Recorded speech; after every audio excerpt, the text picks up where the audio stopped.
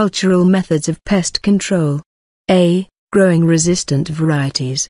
Plants which are resistant to pest attack are normally attacked by only a few pests which do not cause economic damage. Even when such pests attack the crops, they do very little damage on the crops. Entomologists and other scientists at agricultural research stations select and breed plants which are resistant to some specific crop insect pests. When they succeed to do so, the resistant plants are multiplied in order to produce planting materials.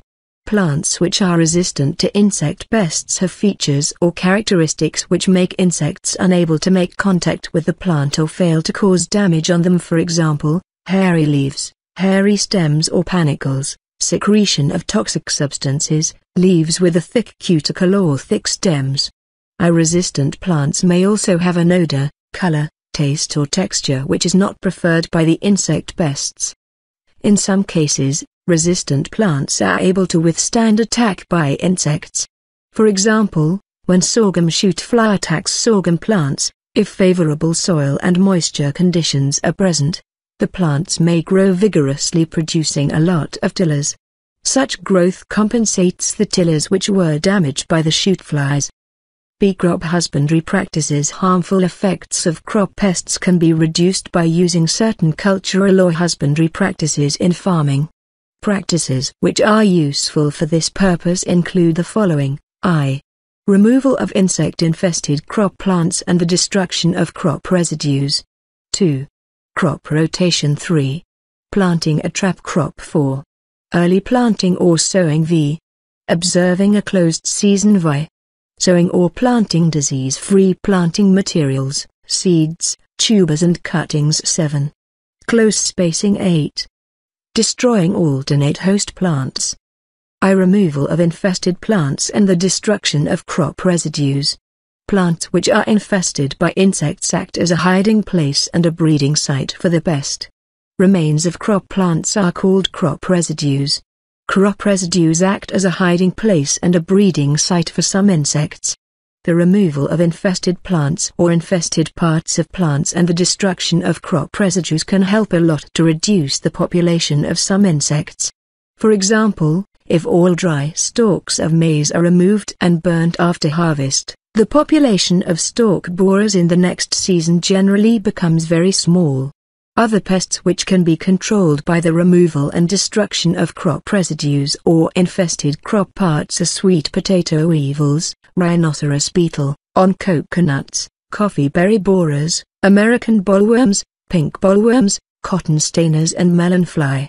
2. Crop rotation. Insect pests may also be controlled by crop rotation. This method is particularly suitable for pests of annual crops. Some of the pests which can be controlled by crop rotation are groundnut aphids, maize stalk borers and sweet potato weevils.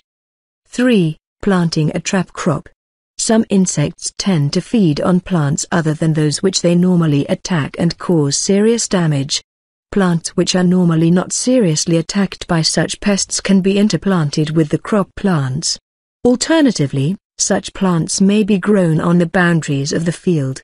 If this is done, the pests tend to be attracted by such crops so that they do not attack the field crop. For this reason, they are called trap crops.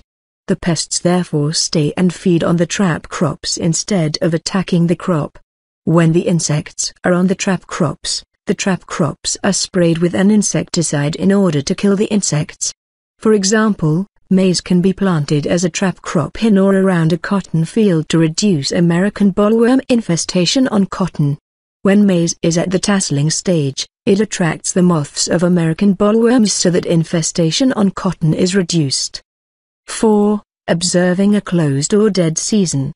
A closed season or dead season is a period during which a particular kind of crop is not grown at all in a certain area.